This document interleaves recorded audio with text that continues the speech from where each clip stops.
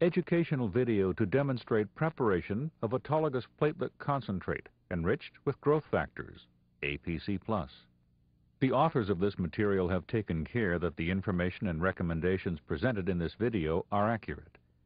Nonetheless, it is difficult to ensure the accuracy of information for all circumstances. Please refer to the policies and procedures of your facility prior to implementation. Overview. Tissue injury is a natural consequence of any surgical procedure. The body's natural response to this injury is a series of events that include hemostasis, inflammation, regeneration, and remodeling steps, collectively referred to as the healing cascade.